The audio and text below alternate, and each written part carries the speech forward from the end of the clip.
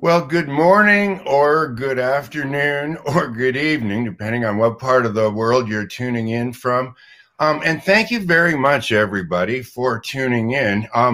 Certainly a lot of everybody's over 400 people attending the show. So, Alex, congratulations. Certainly a lot of people interested in the topic, and some of you also may have been familiar with Alex already from the Safe Connection Expert Panel Series. Alex has been with us on the ones in Europe as well as the ones in North America. There's also been some expert panel series that I've been the moderator for companies that put on conferences in Europe, like GLC and HSE Global Series, and Alex has been with me on those. A couple of highlights from that, if you might recall, one of them we did was on, serious injuries versus recordable injuries, and recordable injuries have come down, but the serious injuries and fatalities have not.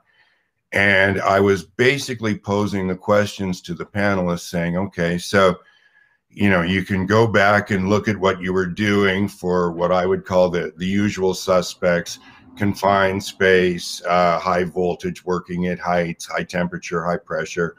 Go back and look at what you were doing, procedures, standards for those things.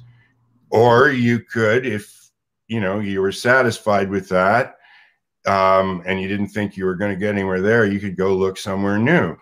And so, the panelists discussed this, but Alex actually just said, well, given how serious it is, why wouldn't you just do both? That's what we did. We went back and we looked, and not everything was as good as we thought it should be. So we fixed that up. But we also looked in a new direction, and that's sort of how we ended up working with you folks, Larry, with SafeStart. So, that all kind of fit and made sense to me. Like, when it's serious, why wouldn't you just cover both bases instead of just going one way or another? And then when we were talking about balancing just culture and accountability, I thought one of the things that Alex brought up that was really, there was a lot of good stuff from that show, and we all realized we were just scratching the surface. But Alex said, well, you can't just separate safety accountability out. There's all kinds of performance standards that people are held accountable for. And there are things like theft and espionage that also have zero tolerance. So it all has to be balanced within the accountability structure of the company, holistically. So, I really, Alex, I think your ability to see the whole actually is one of the things that's probably, it's probably got you where you're going. When I first met Alex, everybody, they'd already done fairly well with the critical error reduction techniques in terms of reducing injuries around the globe. Thousands and thousands of folks. But we started talking about basketball right off the bat. I'm not exactly sure how we got into it, but Alex played Division I basketball in the United States.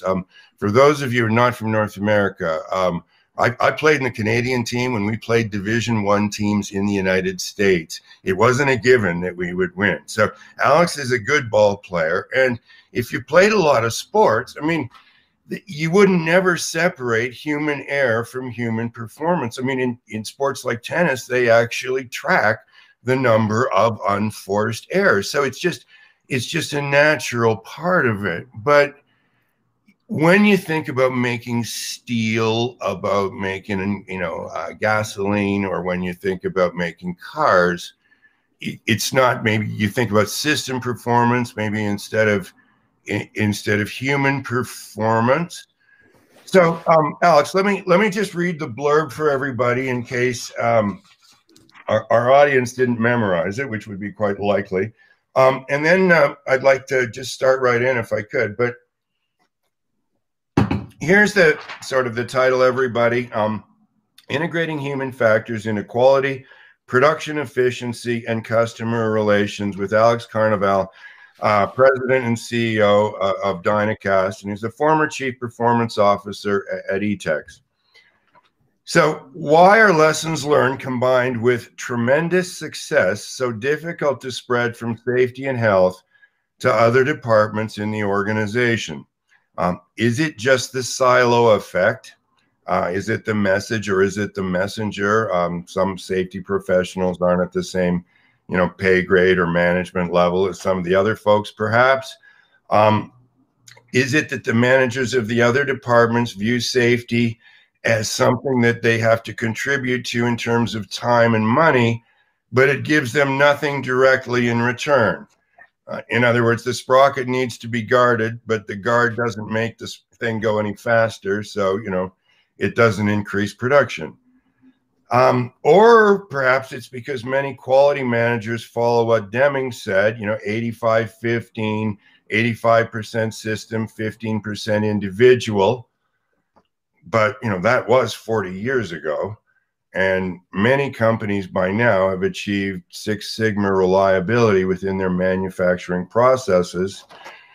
Unfortunately, well, myself included here, very few humans have achieved Six Sigma reliability. And now most people are doing more or being asked to do more than ever before. So is the leverage now with the people or is it with the system? And again, I think, Alex, I'd come right back to what you said before. Well, why wouldn't you look at both? And anyhow, data from multinational companies and a broad selection of industries confirms that significant improvements or reductions in scrap, unscheduled downtime, first-run defects, or customer complaints occurred simultaneously when they received training on human factors and critical error reduction techniques. But it was difficult to push that out to the other departments in the business. And now you've got a new organization, Alex, a billion-dollar organization, actually. And so obviously we want to hear how you're going to, what you're going to do in the future, and certainly, to maybe minimize a bit of the silo effect. But like I said to everybody, I caught up with you basically, I guess, Division I basketball.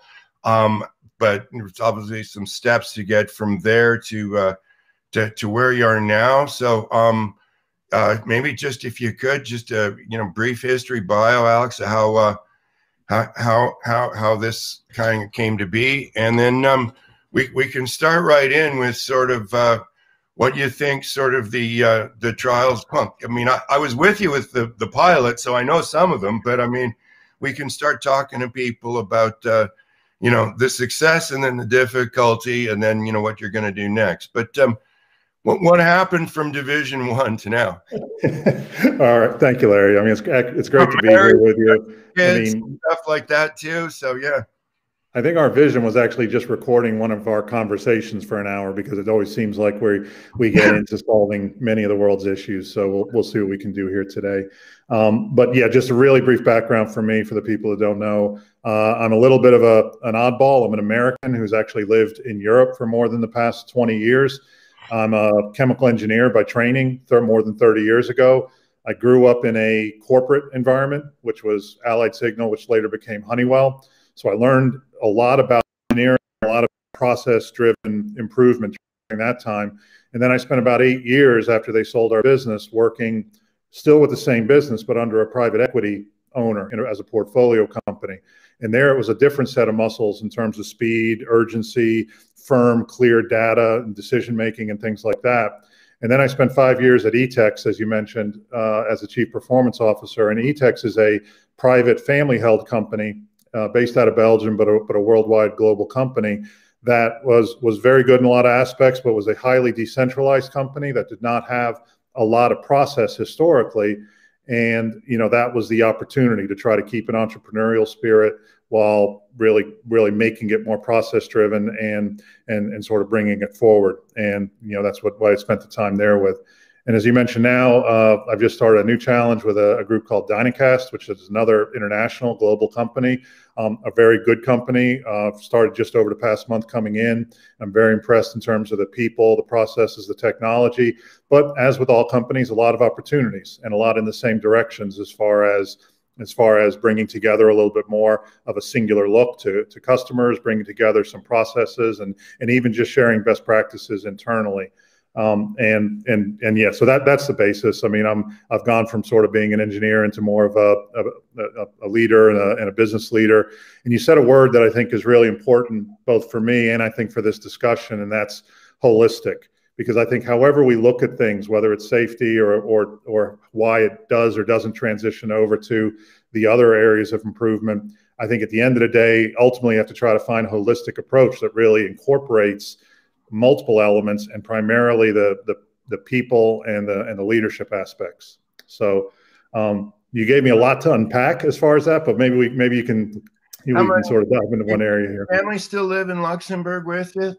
Oh yeah. I mean, I met and married a Luxembourg citizen more than 20 years ago. So that's really the basis here. I've got kids that are sort of dual citizens. That one may start going to the U.S. next year for university. So, and I mean, the pleasure of my life and my career is that I've gotten to work worldwide. I mean, across all cultures, from Asia to South America, Europe, and North America. And, you know, I see both the commonalities and some of the differences, you know, both for safety and for what we're talking about here. And I'm a really, really big believer in, you know, based on how we worked, about the behavioral aspect and why trying to understand and drive the human element is so critical, no matter what you're doing. What, I know you told me, but what continents are you operating in with Dynacast? You mentioned North America. You said there was some operations in Canada. I know Europe. Yeah, and Asia. It's just about equally split, almost 1/3 in each of those regions. So it's a pretty well represented company from that standpoint. And not Latin America though, or Australia so much. Not today. No. Okay. All right. Well, Alex, I'll let you just, so if you can,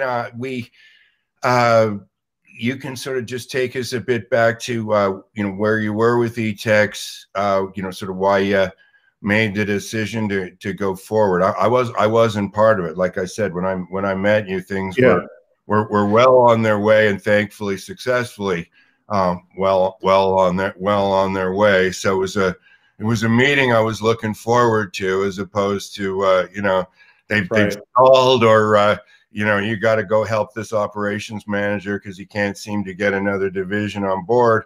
And it was super, like you said. Well, I think it's a pretty classic story. A little, you know, like we spent 30 minutes or more talking about basketball, which I don't think he knew anything about, but nevertheless. So what happened prior to me getting there with eTex? How did that get set up that you got? I don't know, 14 I mean, it's a little bit of something. Yeah, it's a little bit of a classic story. I mean, eTex had, even before I had gotten there, done some really good things in terms of improving safety. But the situation was that we had reached a plateau, you know, so a lot of improvement over 8 to 10 years. And then for a year or two, very small to maybe not even any improvement below a certain level. So the basis was, look, we're doing all these things. We're making equipment better. We're trying to give people good training. We're trying to write good procedures, but something's missing. And at the end of the day, what was missing was the behavioral aspect, which is exactly what we worked with you on and worked with SafeStart on. And, you know, this started when I was there and continued even over the past year. And eTex has continued to improve its safety record, and actually had a very good performance in 2020, you know, well below what that plateau was that I mentioned there. So, you know, we had seen this, and I think it made a total amount of sense in terms of the behavioral element. And the saying I used to use within eTex that I think applies everywhere is, what I realized was the behavioral aspect of safety is the only thing that matters in the moment. Okay. In other words, of course, you need to work on improving equipment and guarding and safeguards. And of course, you need to make your procedures as sound as possible, but you can't affect that this moment to the next. You know, that's what you have to go work on sort of offline and get that in. So in the moment when somebody could get hurt or not get hurt, or a mistake could be made or not get made, the only thing you have is the human element about awareness, right decisions, et cetera, et cetera. So I remember when you said that on the panel, or David Bianca, resonated with him directly. They were like, we all kind of went, for right or wrong, you are where you are right now. Exactly. Right. Right. And again, and it's what you're saying. The holistic approach is, it doesn't mean you just accept where you are. We would do constant audits. We would try to improve the equipment. We had CapEx programs to improve, all of that. Of course, you continue to work that, but the human element just couldn't be ignored. And of course, there's statistics that we all know about, between 90 and 98% of all incidents have some type of human element with it. So it's all very clear when we look at it that way. And the thing about safety is, it's one of those that nobody can really argue with. Of course, you're going to work on it. Of course, you don't want people to get hurt. So it had a little bit more of a natural, momentum, or a natural, fuel to go and do this. So then what you and I talked about was, there was anecdotal and some empirical evidence of places that had done behavior-based safety where there was associated improvements in other areas, right? Quality, productivity, all of that. And I think the question we were talking about was, it makes sense. It's the same muscle groups. It's the same basis. What can we do to actually not just have that happen by chance, but actually apply the same principles, set up a program, et cetera, that's going to make it happen? And I think that became, I think, the basis for what we're talking about here. That wasn't as natural and wasn't as straightforward as what you and I sort of thought it could be. That we take, if you're doing these things, if you take the human element and people are more aware and they're triggering on their states and figuring out how to correct things and putting fixes in, then of course that has to apply to everything else. But we saw with the e-text, it wasn't as straightforward. Like, it's the same pattern. You just look now at four different risk triangles. One's for quality, for production, one's for safety, and one's for customer relations, and realize that you don't get to control. It's not just where on the triangle you don't always get to control. You don't get to control which triangle the outcome is going to fall in. It can be more than one sometimes. You can end up with bingo, all four, where it costs you time, money, you have a negative customer experience, and the truck driver got hurt when he rolled the truck over, right? So you got all of them at once. But if you only rolled the truck over and the truck driver was wearing a seatbelt and he didn't get hurt or she didn't get hurt, it still cost you time, it still cost you money, and you've still got a negative customer experience. And the contributing factors were all the same thing. And I just couldn't understand why the whole world wasn't like running, like beating a path to my door. And I'm like going, I'm here, I'm opening, I think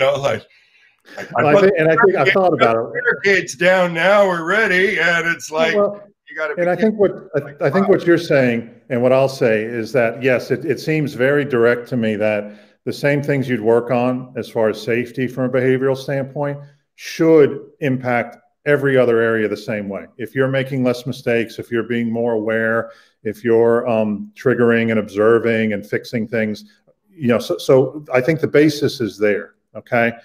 But I think there are a couple of reasons, because as we talk through it and I thought about it over and over, and one is, Larry, for as good as you are, you don't give instant gratification. Okay. And I don't want to say that in a mean way, but the nature of the beast that we're talking about here is, you've got to have sort of these changes. They're observable over time, and they're observable over sort of a large set of data. And a lot of times in productivity and in operations, you want to see sort of that immediate measurable return and change. And that's one thing that I think is different. There is a leap of faith when you're talking about bringing in the human element and saying that it's going to be improved. There's a parallel though between safety and between productivity, in that, people on the phone, you could be sitting back and saying, well, the goal should be to take the human element out of productivity, right? Build machines, do automation, ultimately even AI and things like that. And or an assembly line idea, right? Where you minimize the tasks so that the performance can be pretty standardized. Yes. And the answer is, it's an and, just like safety is. Just like in safety, you're going to work on those things. Of course, in productivity, you're going to work on the same things. But one of the difference when you're working on the non-safety improvements is, I believe, for most leaders, or for a lot of leaders, there's still a stigma about human mistakes. Okay, we didn't do this perfectly, but one of the elements of doing behavior-based safety is that you try to make it not a blaming culture. You actually want to highlight and recognize the deficiency, the error, the mistake, the common so you can correct it. actually of it all, right? You know, like you've all done this. You've all exceeded your own speed limit when you were in enough of a rush. You just have, like, you know, so don't look at the exception that this guy made today as some sort of singular experience in humanity. Every one of us has made exceptions to what we normally do because of rushing, frustration, fatigue, and complacency. So, you know, getting all of that out, I think, is a help, Alex. But is it, as I know you and I talked about this before too, and that, you know, and it's part of the title of the session, you know, why are the lessons learned? If a fork truck driver backed a fork truck off the loading dock and was severely injured, there would be a root cause analysis. The last thing we would be looking for is blame. The first thing we're trying to do is make sure something this serious never happens again. But if that same fork truck driver or same person in the shipping department shipped 3 transport truckload, 150 skids worth of product to their best customer instead of their second best customer, easy mistake to make. We talked about how likely would it be that that person's rap sheet would be much more in focus. In other words, how many mistakes has this person made in the last couple of months? How many big mistakes? And if the person hadn't made any mistakes in a while, probably it'd be like, hey, he's really, you know, hasn't done this before. Try to be more careful, you know, in the future. But if the person made a lot of mistakes before, it might be one more and you're out the door, or this might be out the door right now. But there wouldn't be the same root cause blame-free analysis that so in other words, again, some of the painful but valuable lessons learned in safety not taken over after the fact reactively as well too. But then, Larry, I think there's a couple of levels when we're talking about mistakes or talking about things that can be corrected. In a way, the big obvious ones, like what you just mentioned, actually do get addressed one way or another. It goes to ultimately whatever your leadership culture is, as far as whether it's a culture of consequence or a culture of changing and learning and all that. But the big mistakes, I'd say, probably do. But I think the secret or the key to a lot of the productivity, just like it is in safety, is the hundreds and the thousands of little mistakes that happen all the time. You know, the loss of efficiency from using the wrong page or entering data wrong, or having, you know, doing a misschedule or something. And these are the things that really add up in terms of the total. And that's why it's harder to sort of track that as each individual instance. But it's, when taken together, it really does matter in terms of the total efficiency and the effectiveness. Yeah, I use the term hull speed when I'm talking to our folks. I said, you know, you just, these little things that you don't think about every day. Like if you got rid of them, you become much more efficient. Just like the boat, you know, the boat can go faster now with the same amount of wind, you know, that kind of thing. But you're right. And because you make so many little mistakes every day, you don't notice them either. It's no big deal, right? You drop your car keys, you drop your phone, unless something cracks, you don't really pay attention to it, let alone analyze it. But you could learn from that just as much as if your phone did crack and then you had to think about it a lot. Alex, with getting those techniques that were so successful in safety through to the other divisions and stuff like that, I never sensed any malicious or malintent barriers. But there were, I don't know, invisible barriers, perhaps. Could you just, like, do you think it was, I just want you to, if you can comment a bit, do you think it's silo effect? Do you think it's because of the paradigm people have that safety is about hazards, the laws are all about the hazards, and so it's much more about the hazards and the guarding than it is about the quality and the production? Or just, do you think it's more the Deming thing, Why do you think in general there isn't sort of a much more natural, you know?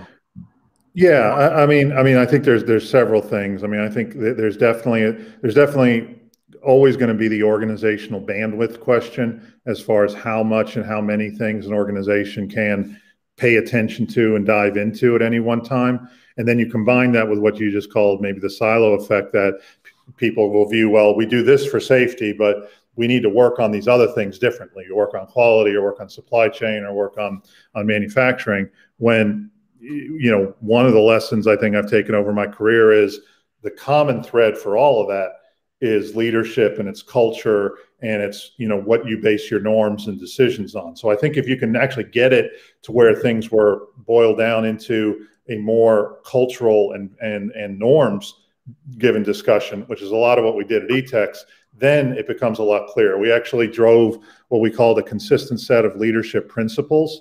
And what it meant to do was not to tell a leader, if X happens, then you do Y. No, it was get everybody at least aligned on what the principles are, how we want to work, what we value in terms of agility, in terms of feedback, in terms of transparency.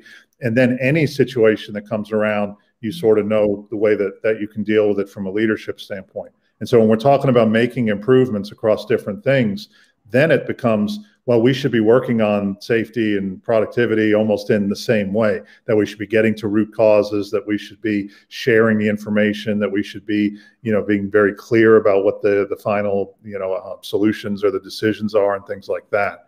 So I think there's always that organizational, bandwidth question about how much you can handle.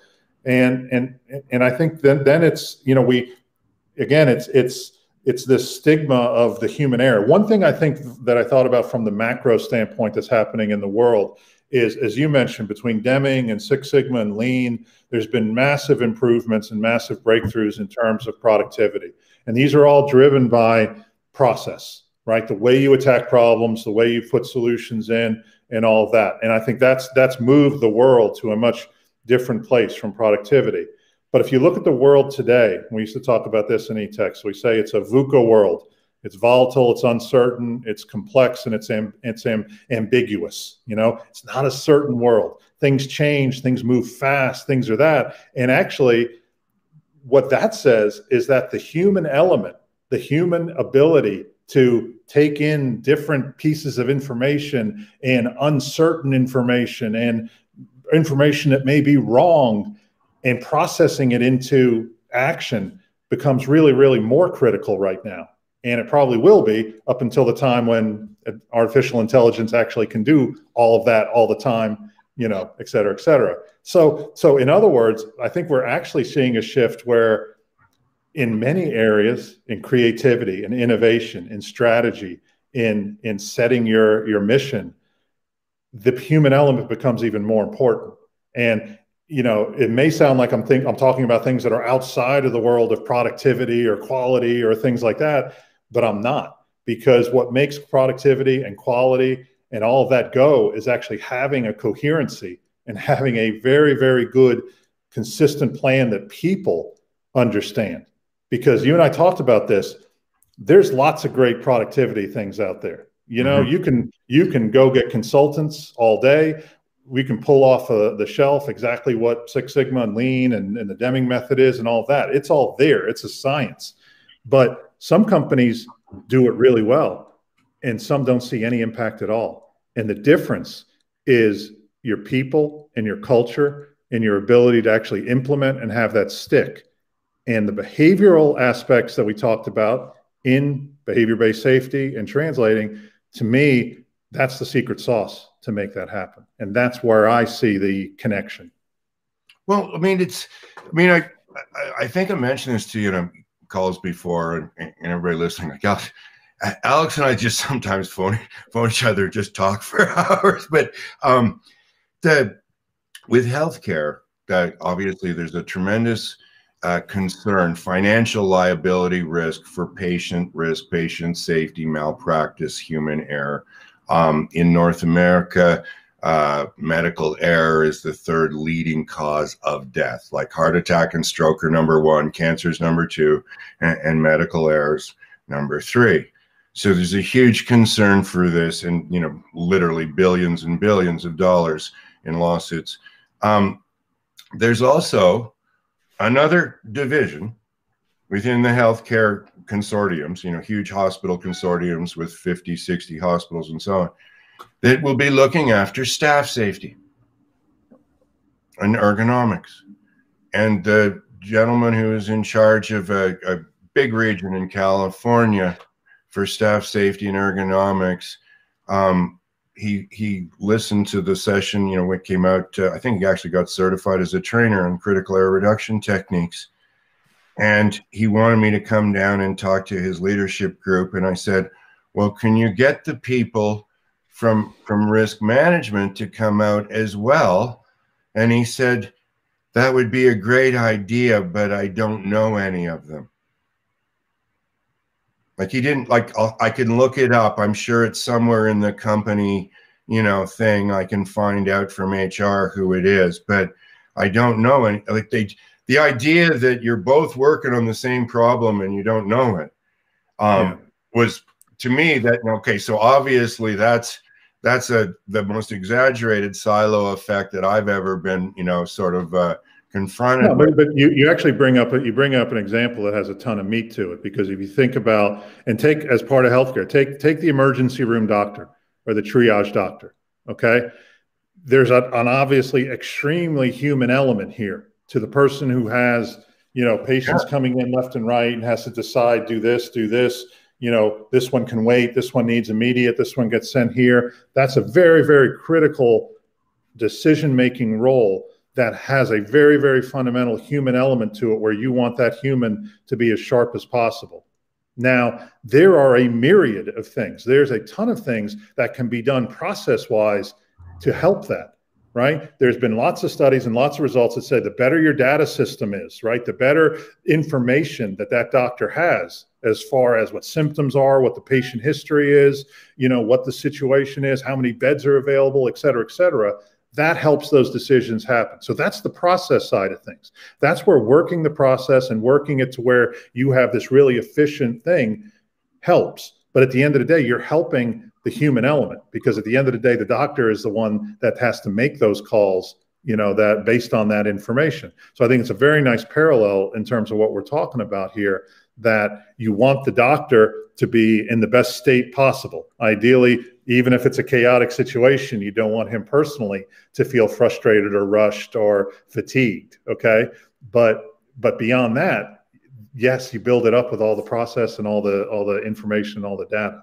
Yeah, I mean, I don't know if you remember the one webinar we were on with Ed Stevens from ABB, where he said he actually went out and they solicited sources of frustration from people, and then posted when they got those things closed out. Not everything tomorrow, but they got it. And as they systematically eliminated, like to your point, now you've enabled better performance with the worker, because if you're mad, you're thinking about what's making you mad. You're not thinking about what you're doing, right? Okay, right. So part of it maybe was the silo effect. Part of it might have been, paradigms, Alex, in terms of hazards and safety and being, about the guarding and the controlling and making sure you got the right respirator cartridge and stuff like that. Doesn't affect me, doesn't affect whether I'll get a promotion.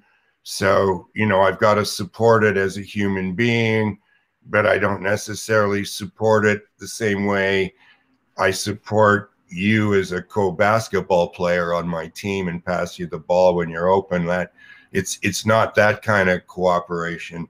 So that might be a bit of it. Before I, talk to you for hours and hours, what about the new, going forward with, and I don't want everybody to think all the lessons learned, like Alex and I've got it all figured out now. And so, any productivity problem you've got, just fire it our way and we'll wave our magic wands and solve it for you. But you've got a fairly significant group of people that, you're going to work with going forward here now. Tell us kind of how you're what your plans are, or any preventative, preemptive strikes. I don't know. I'm not really sure, Alex. Just go tell us how you go about this, because Well, it is an interesting time, Larry, because you and I are talking. Maybe after all of this, all of us will write books called Life in the Time of COVID, right? For example, but my style, and I've developed sort of a leadership philosophy and a style over the years that is really, really based on connecting with people, because I do think every company wants to say, get your people working, have great people, push it down into the organization, have people make decisions for themselves. And the reality is, whether that happens or not depends on you as a leader and me as a leader, as far as what trust I really build up both directions. How much do I trust the team, and how much do they trust me? And so that's one of the big challenges in entering a company at the time of COVID, is not being able to do as easily or as readily or as frequently face-to-face meetings and all of that. But what I've done, I mean, I started with Dynacast just over a month ago, and I did something a little bit unconventional maybe for a new leader, because and this maybe is the changing of the times. I grew up in the Honeywell and GE environment where it was numbers, numbers, numbers, and private equity, even though I'm working under it now. And most leaders that when they come in, I think would immediately dive into the books and dive into reviews and do business reviews every day. And I really haven't done almost any of that. I've got some very capable people that I've jumped into. I'm lucky. We've got executive vice presidents that work under me that I think are very, very experienced and very good and know how to run the business in terms of day to day. So my approach was the holistic one. I wanted to build relationships, and I wanted to start building with people to let them know who I am and to start understanding who they are as individuals. So when I'm putting out requests, when I'm talking about vision, when we're talking about priorities, that we're doing it on a human scale. So the first 3-4 weeks, I basically spent mostly on Zoom, but also some in person, trying to meet with people. And it was very, very intentional to start building this human connection and this human relationship, because we are entering into a period of change. As I mentioned, we're a good company that's got a great history. But again, if we look out into the future, there's challenges on the horizon. Customers are telling us they want us to be different, and there's competitors that want to take business, and there's some fundamental things that we have to do differently, on the operations front, on the commercial front, and I think on the safety front as well. We're not a bad company as far as safety. The numbers look okay. They look, when you look at that, but I don't think the safety culture is as pervasive as what I really want. In other words, I don't want to be okay or good as safety. I want to be world-class, because I think it does start to permeate everything else that we're doing. So, now I'm getting into and talking about these improvement areas and doing some things systematically as far as operations, and doing some things on the commercial side that, will be different than the way we've worked to try to go. But again, if you can do it with trust and do it with leadership, then you get a better chance. And I'm just in the very beginning stages of that, because I don't expect after a month or after a couple conversations that people have that implicit trust. But I think the only way you get it is by defining plan, defining vision, and then doing it, so to speak. Well, from before, I mean, part of the issue might have been the paradigms. Part of the issue might be that the natural siloing that kind of goes on is sort of, I think, part of the org chart, if you will, almost, that like I said, if I help you get a 50% reduction in injuries, that doesn't necessarily improve. If that doesn't improve production, it doesn't necessarily improve my likelihood of getting a promotion or something like that. So but they're all connected. If you can get them to see that it's not separate, that it's part of the same thing. In other words, you know what you're doing. Why do you make mistakes? Rushing, frustration, fatigue, complacency. You're not trying to get hurt. Why do you get hurt? Rushing, frustration, fatigue, complacency. Well, it's just different errors, really, but it's the I same. think that's the whole point, Larry, about how much it sticks determines how much benefit you ultimately get.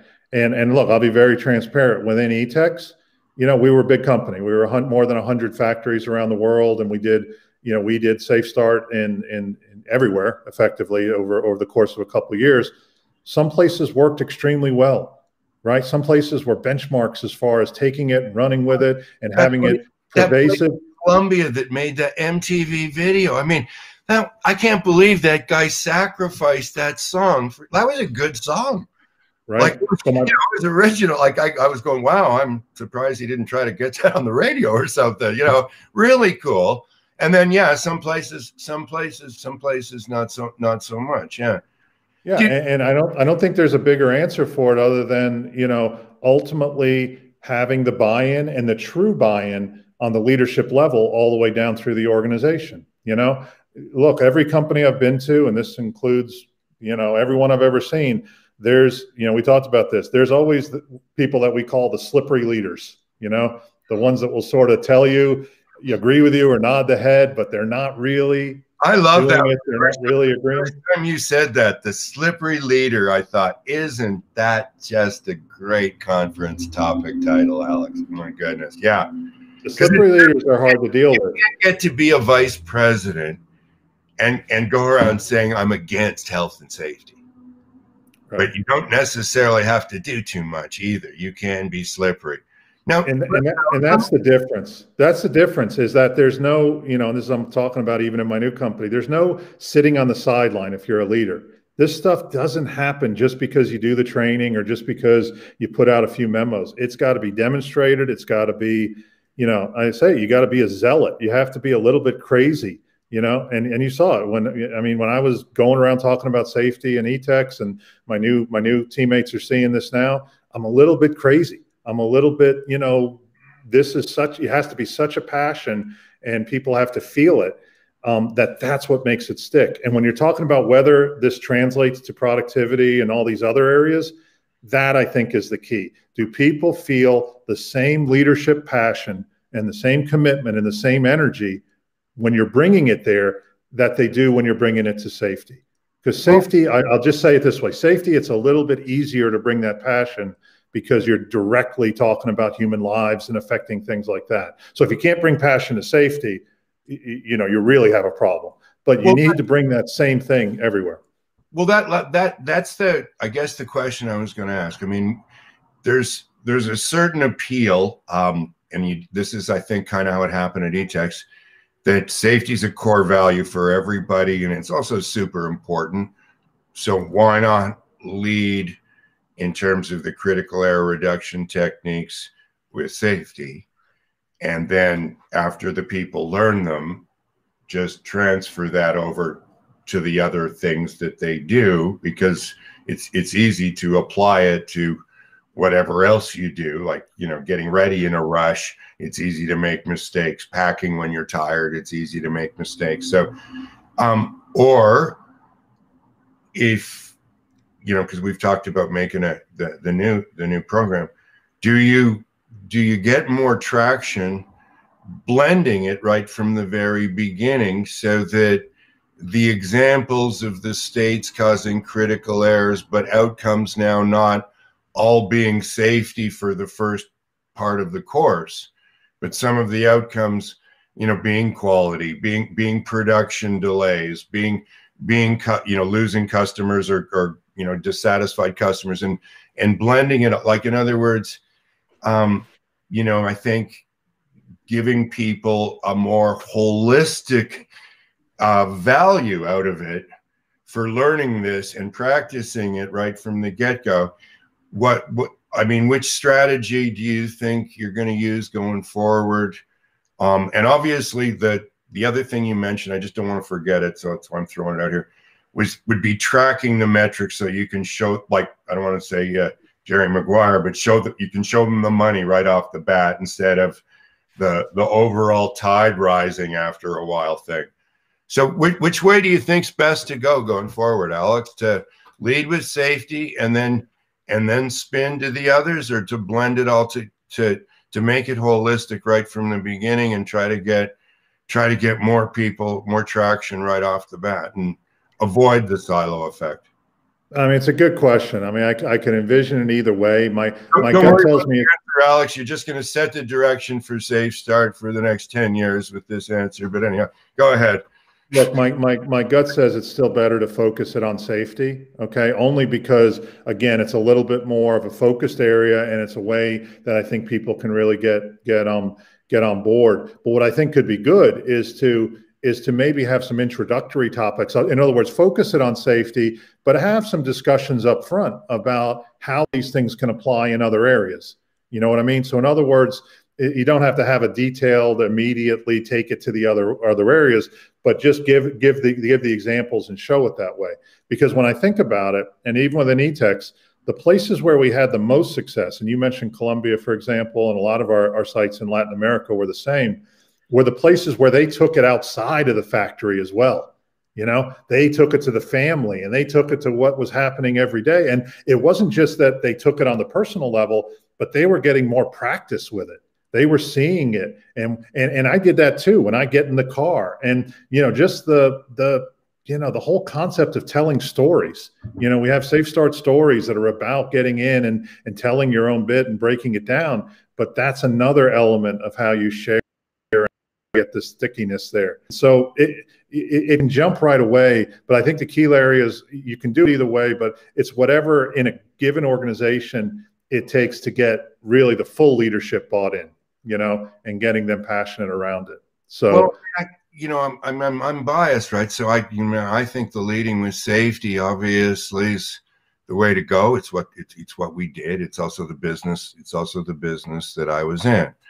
I've also had plant managers say you had gold, silver, and zinc in this mine, and you decided to mine the zinc. Why? And I'm like, because I was in the zinc business. I mean, well, you know, you should check out the price of gold and silver, because we got to manage everything, Larry, not just safety. You know that, right? You don't manage production, you don't have a job here. You don't manage quality, you don't have a job, and you don't manage safety, you don't have a job. So it's like, you know, he said, you got 4 kids, right? I said, yeah. He said, you know, do you just focus on one?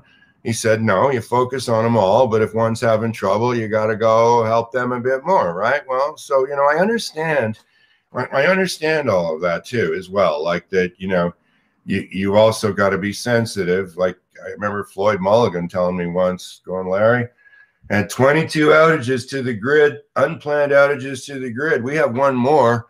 We won't have any safety or anything else to worry about here other than card, you know, like putting card particle board up on the windows and stuff, like, you know, we're mothballing the place. So, you know, I understand that you've got to manage everything, but I also worry that if you silo safety, you have more difficulty at the end than I think you should, right? So I don't have a definitive answer, but I really like your idea of maybe making sure that you're putting it in front of everybody at the beginning, and then just because we can all relate to the safety, you know, we're gonna train you with those. Anyhow, like, sorry everybody, I'm getting a little carried away with the future here, where we're going with this, but that it's kind of a key focal point for people going forward in this, is that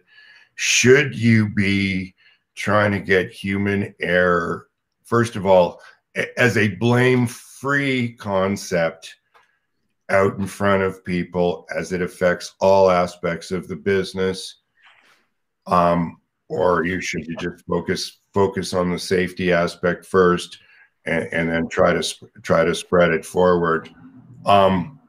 And your vote, Alex, I guess, is safety first, but kind of make sure everybody sees the connection definitively at the beginning. Like, in other words, you don't. Yeah. And I only say that because I think most organizations are, just from a bandwidth standpoint, are going to be more suited to start there, get the concepts. But what I think I would try to add, Larry, is ways to practice it and ways to do it that maybe go beyond safety. In other words, working the muscles and taking it outside. That could be a module that you could have in the safety that actually does that. Well, the other plus too that you mentioned, Alex, that works really well too, is if you do the safety thing first, there's the natural take it home to the family. You know, we're obviously super big on that. We've giving them all kinds of tools, videos, movies, coloring books, activity books, like all kinds of things to help them take this stuff home to their family, as well as access to the course itself if they want it, right, for their partners or their teenage kids. So that 24/7 aspect where it's in their head and it comes back to work without dissipating so much.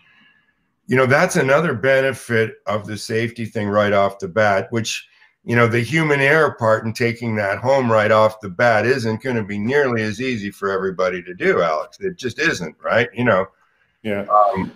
And Look, it's I all, think the point, Larry, what I would do is actually just upfront when we're talking about with the leaders about what behavior-based safety is or isn't, is just say, look, this is the template and this is the basis to actually improve the behavioral aspects and other elements of your business as well.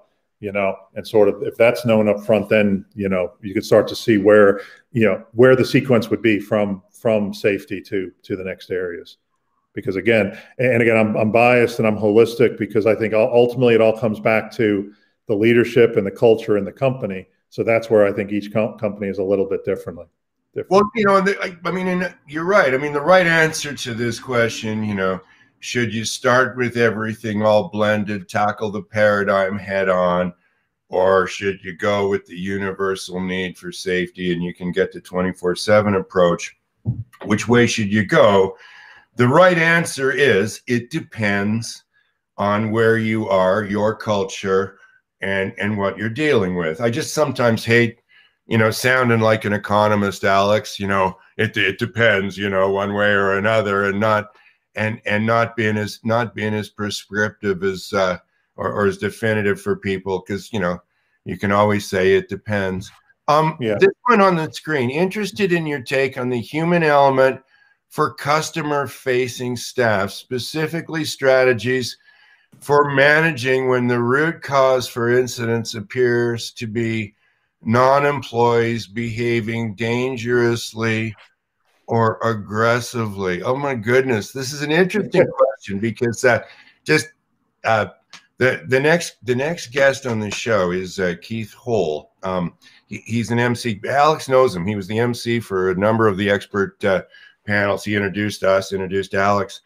He's seen a lot of stuff, but his previous career, he owned a pub and then pubs, and then started training pub managers on how to deal with the patrons, because you want them drinking, but you don't actually want them in fights or breaking rules, right? You want them spending money on alcohol, but you need to control them. So that would be there's a difficult non-employee right there.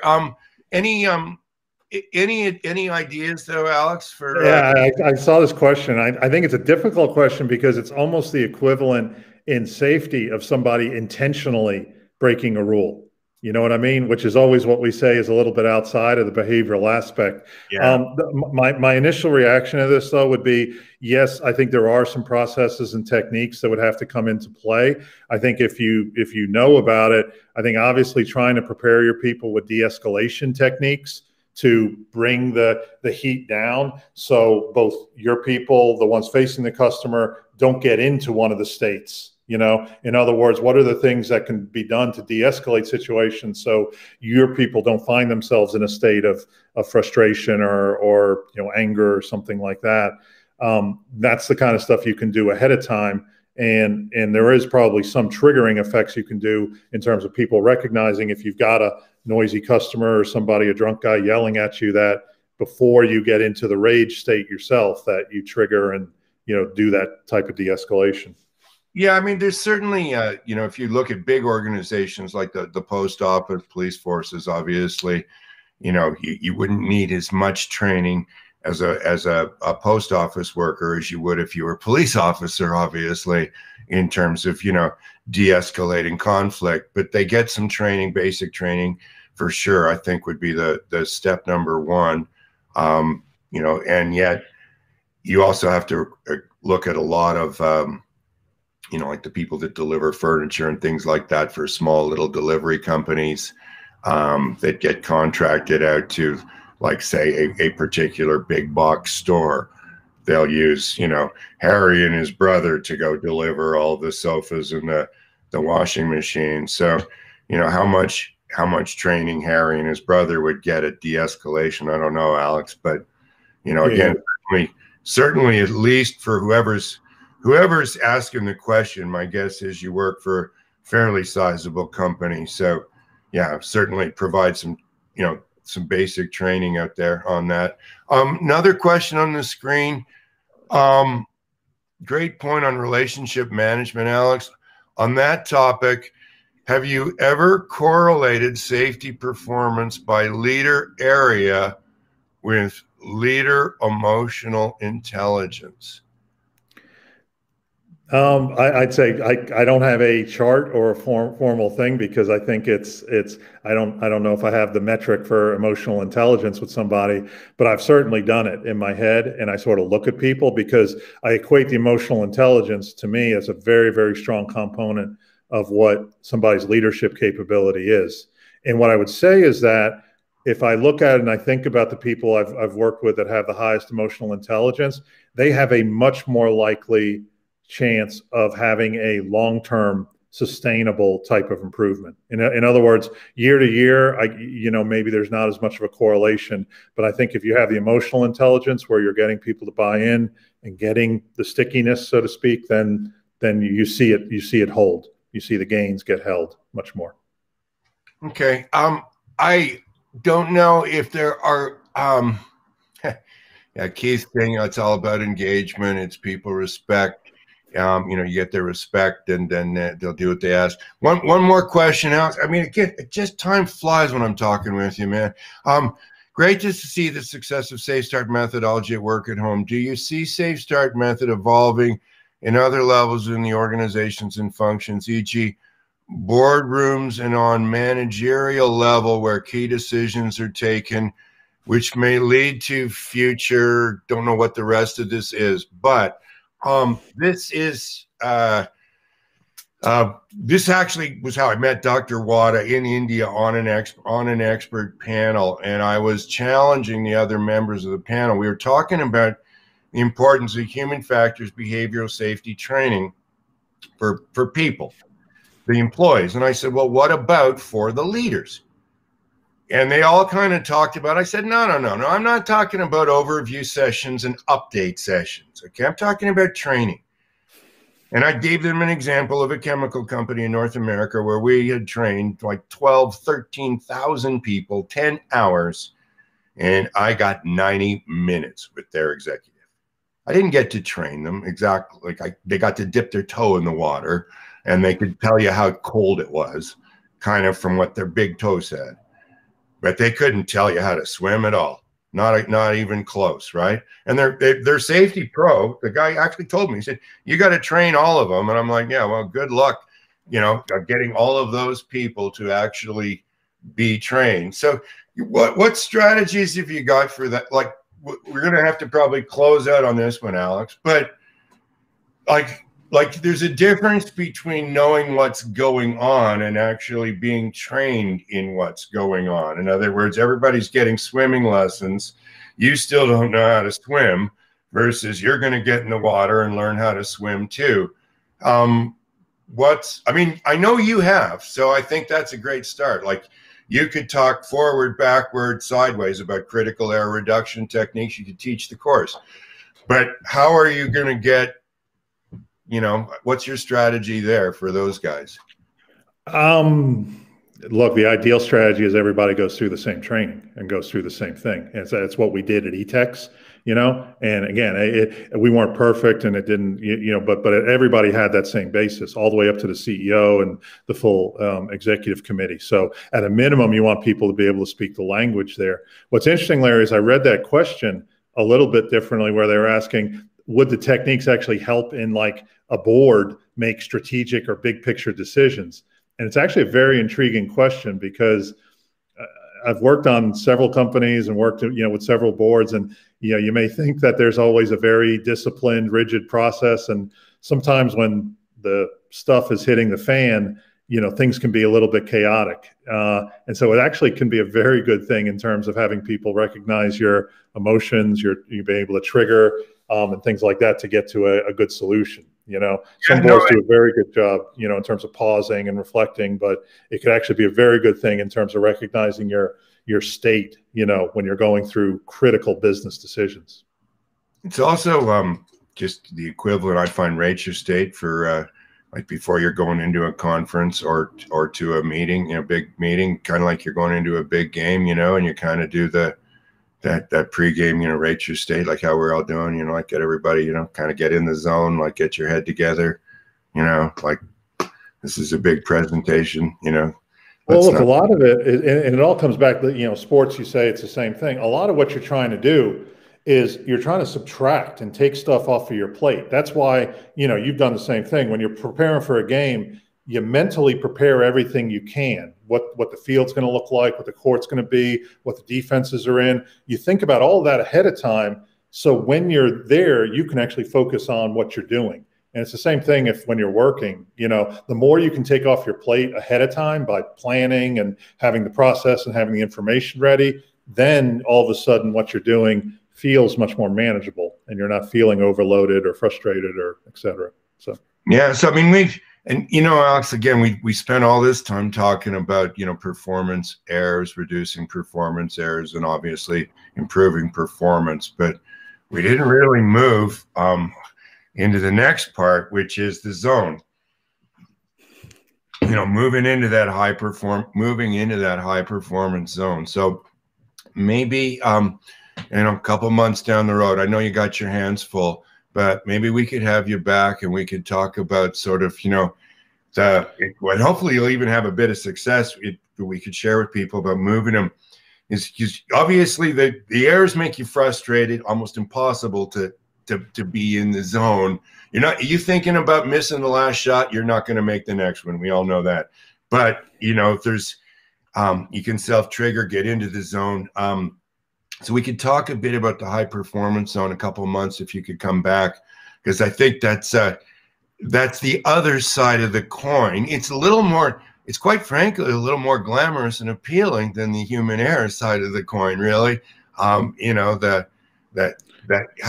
do you enable people at your company to get into that peak performance zone? So look, and it can be, and I've got some of my new teammates I know that I invited to join this. So, I know hopefully some of them are listening in and hearing some of the messages, but I think all of us have, one of the things I believe in is an authentic leadership style. And each of us has to find that for ourselves, whatever works best for you and who you are. And for me, my experience is that teams ultimately work much better if you're going towards something positive.